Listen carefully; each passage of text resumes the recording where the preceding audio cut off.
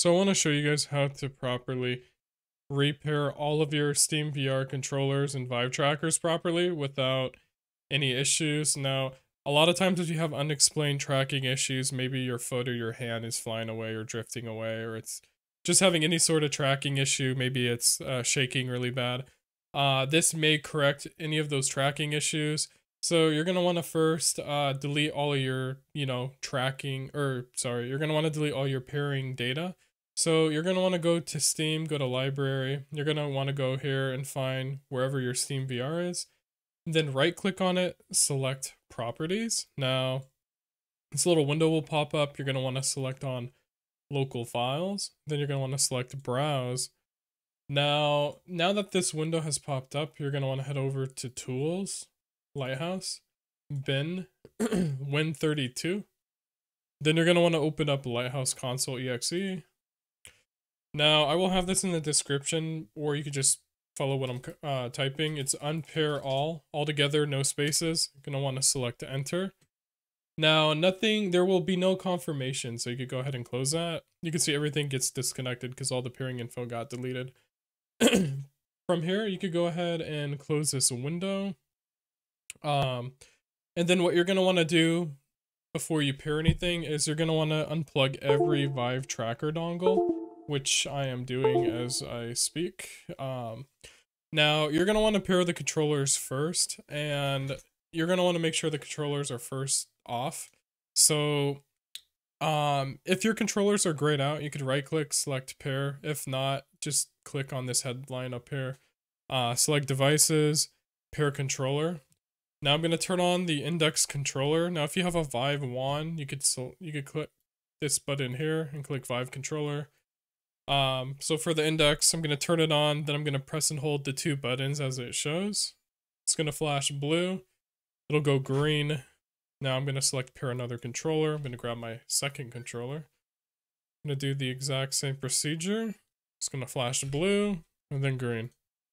Now from here, I would recommend right-clicking on your headset and click restart headset. Basically just exit and reopen SteamVR, just so we don't have any issues.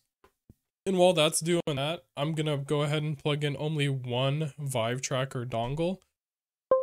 Make sure all of the other two dongles, or however many you have, make sure those are all unplugged. Only keep one tracker dongle plugged in for now.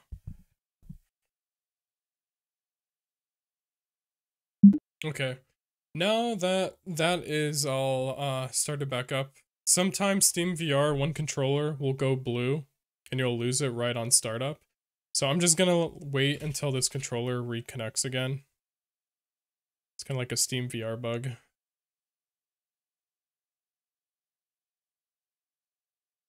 Just gonna let that connect. In the meantime, you could just click up here, go to devices, pair controller.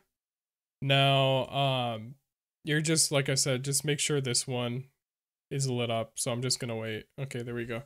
Now you're gonna want to click on, I want to pair a different type of controller. You're gonna want to do HTC Vive tracker.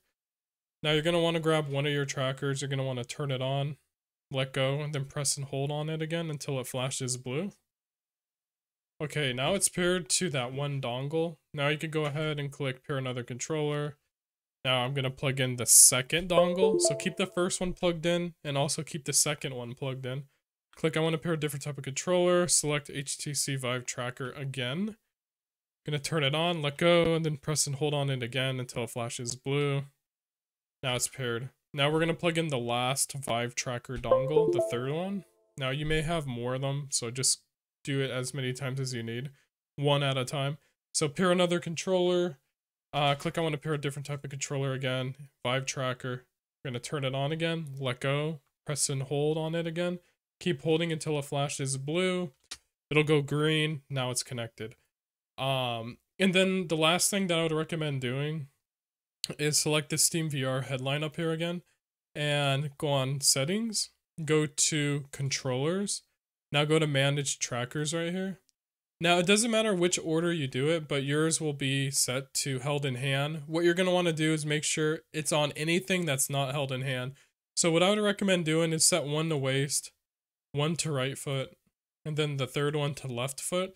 if you're running up to like 6 or 9 trackers, just, you know, if you can't select the same one, just select anything that is not held in hand. And this will pretty much just prevent your hands from swapping with your feet in game if one controller dies or whatever. So that pretty much wraps it up for this tutorial. This should correct a lot of tracking issues.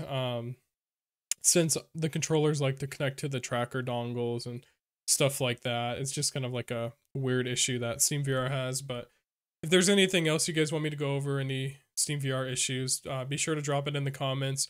Or you can post it on my Discord server that's also in the description. But I'll see you guys in my next video.